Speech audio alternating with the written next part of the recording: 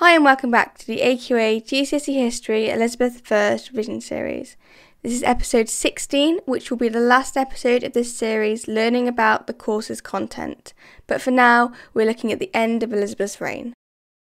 The makeup of Elizabeth's Privy Council changed towards the end of her reign. Several of her key ministers, including Christopher Hatton and Francis Walsingham, died around 1590. William Cecil died in 1598 and was succeeded by his son, Robert Cecil. In 1593, Elizabeth made Robert Devereux, Earl of Essex, a member of the Privy Council. Essex led to the growth of two conflicting groups in court, one around the Earl of Essex and the other around William and Robert Cecil. Essex was the stepson of Elizabeth's earlier favourite, Robert Dudley. He came to court in 1584 and quickly became a favourite himself. He was extremely ambitious for military success and could be arrogant and disrespectful even towards the Queen. The two groups were constantly competing for royal patronage and influence. They also disagreed over important matters, especially strategy in the war with Spain. Elizabeth's inability to control this conflict undermined her authority.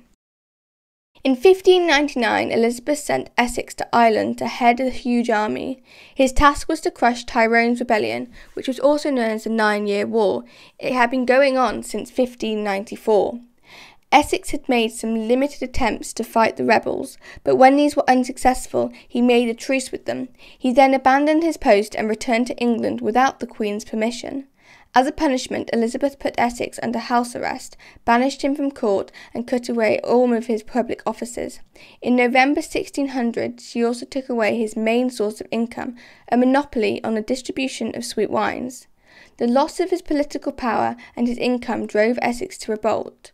On the 8th of February 1601, he launched a rebellion in London.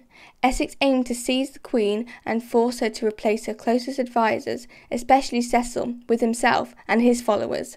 Essex's rebellion failed within just a few hours. He received no support from ordinary Londoners, and most of his own supporters quickly abandoned him too. Essex was arrested, tried for treason, and executed on the 25th of February 1601. Lack of popular support for Essex's rebellion showed that it wasn't a serious threat to Elizabeth's rule. She was still a popular and respected queen, and she had no desire to overthrow her or her government. However, the rebellion does suggest that Elizabeth's authority over her court became weaker towards the end of her reign. By the 1590s, she was no longer using patronage as effectively as she had in the past. Instead of balancing the different groups at court, she let the Cecils become too powerful, while failing to promote many others. This led to a build-up of anger and resentment which risked fueling challenges to her authority, like the Essex Revolt. This conflict in court in the 1590s also made Elizabeth's government less effective. Constant competition and infighting between groups made it more difficult to make decisions and get things done.